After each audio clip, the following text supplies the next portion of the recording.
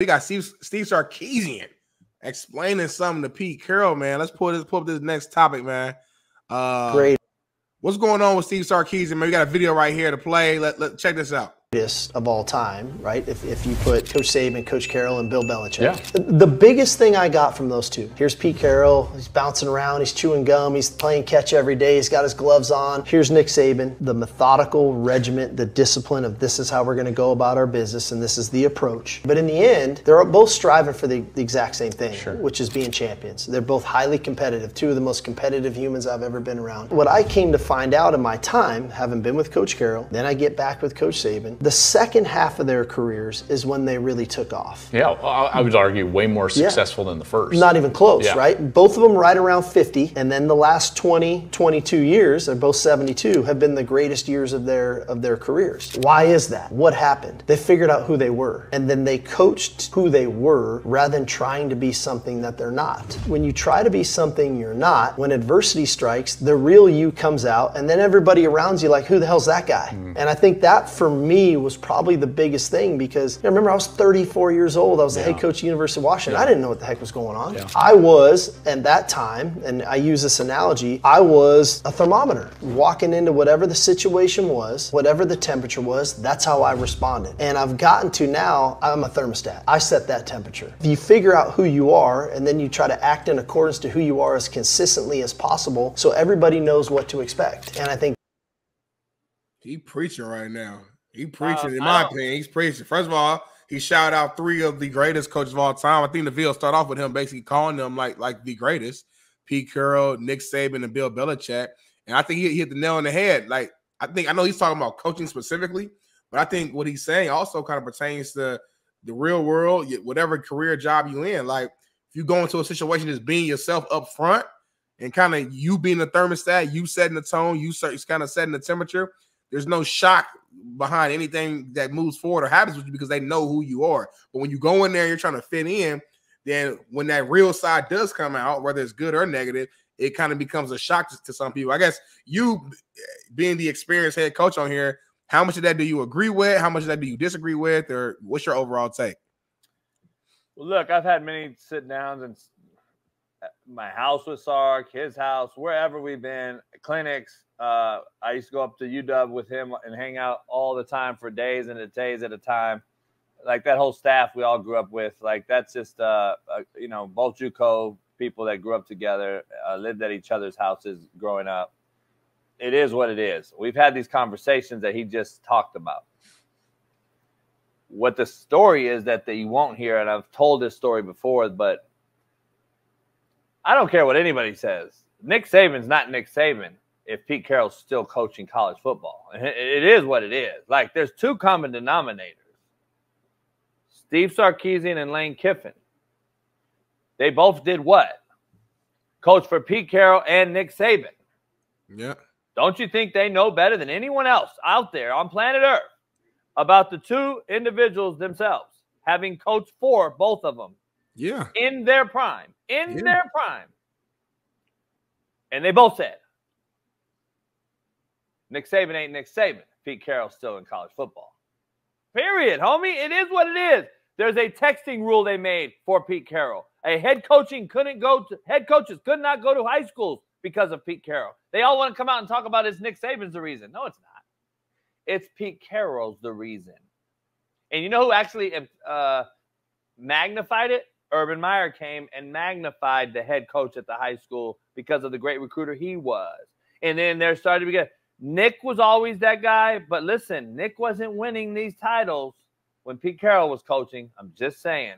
But let me counter that though. Like, sure, Pete Carroll reached his success prior to Nick Saban reaching his success, but we're just assuming that Pete Carroll would have just continued to win and Saban would have never knocked down the door. Like I would feel like if anything, it would have been more of like a battle between the two. Like some year Saban win, some year Pete Carroll win, but you're talking like Saban just would have been just fucking chopped liver if like it's almost like disrespect to Saban in my opinion.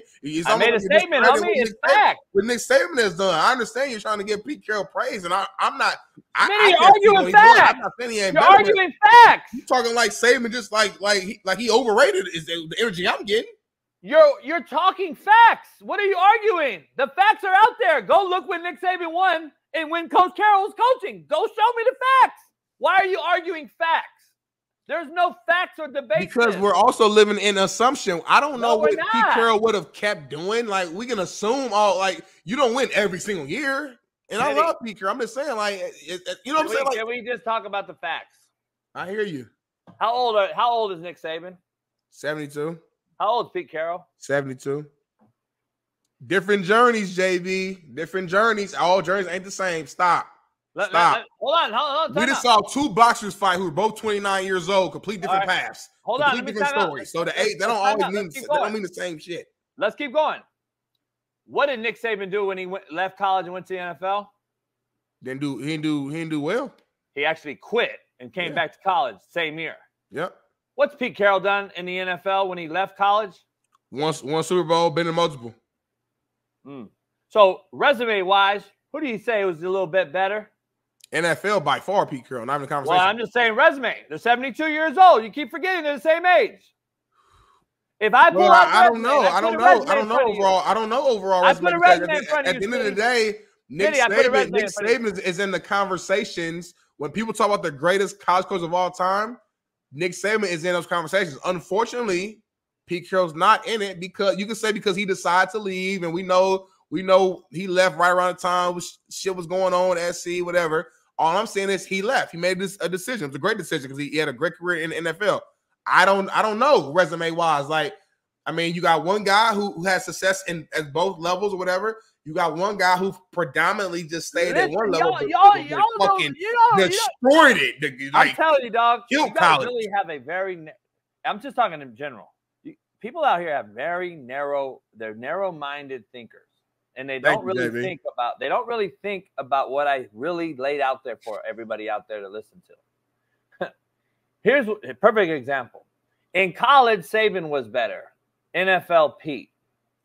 That's the comment this kid just made, Josh Cummings, a nobody, not a member. When I call you a nobody, means you're not a member. So a nobody said in college, Saban was better. NFL, Pete.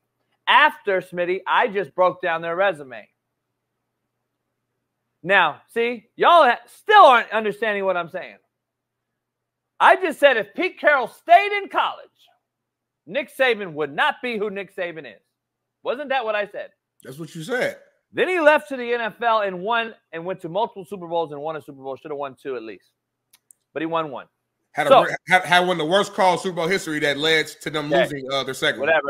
That has nothing to do with this. I'm just giving context. He made one of the worst calls in Super Bowl history that cost his legacy and his team winning a second Super Bowl with one of the greatest defenses of all time. I'm just throwing out the information. That's all I'm saying. Continue, though. We already know that. There's no reason. Well, all the fans that here are young. They don't all remember that. I'm just letting them know. Well, Nick Saban. Okay, I'm gonna throw it out too. Nick Saban went to the NFL. Miami Dolphins was so bad they wanted him out of the locker room as players. They kicked him out. He quit and went back to college. Okay, now there's context to that too. So, all right. So having said that, how is Nick Saban better in college? If I said Pete Carroll is the reason Nick Saban is better in college, because earlier a few seconds ago you said let's speak on facts. Because he left. Your take is an opinion based upon history. You're saying based upon the time in which Pete Carroll and Saban were both in college coaching, Pete Carroll had more success. So in your mind, that same trend would have continued. I'm saying there's no way to logically understand or know for a fact that would have continued. The only facts, if we're going to live on facts, is that you look at Nick Saban's total college career. You look at Pete Carroll's total college career, whatever that was, and Nick Saban clearly has had a better college career. Your rebuttal could be, well, Pete Carroll left. Cool. Life is about choices and decisions. He left. So Nick Saban stayed. And Nick Saban has surpassed him in overall greatness when it comes to college coaching resume. Point blank, period. That is an actual fact. There's no arguments at all. There's zero argument to that. So you're just gonna miss over the whole point I made then. No, you make a hell of a point, but if are we living in facts or are we living on our opinions? I'm cool. We can go either way. It is not an opinion, homie. Why do you all keep saying it's an opinion? I just clearly stated the facts of this whole thing, and y'all still using opinions. During the time Nick Saban and Pete Carroll were in college together, who had more national titles? Pete Carroll When Pete Carroll left college football, he went on and won a Super Bowl. Nick Saban became who he is. That is fact. How is it fucking opinions?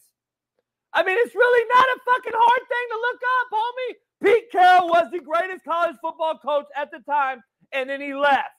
So guess what? Addition by subtraction, this guy left, and then another guy took over, obviously, because this guy went to the highest level. By the way, in resume speaking content, if I put a resume out, the ultimate goal is to do what? Win a Super Bowl. He has done both. Nick Saban failed at the NFL level. This guy has won at all levels and multiple times. And how many natties did Pete Carroll win? That is fact. That is how many natties did Pete Carroll win? 2 and shared 1. How many natties has Saban won? After Carroll left? How many natties did Saban win? After Carroll left? I don't know, 4? I don't know, 5? Keep going. Anyway, let's move on to another all-time. Let's move on to another all-time great college coach.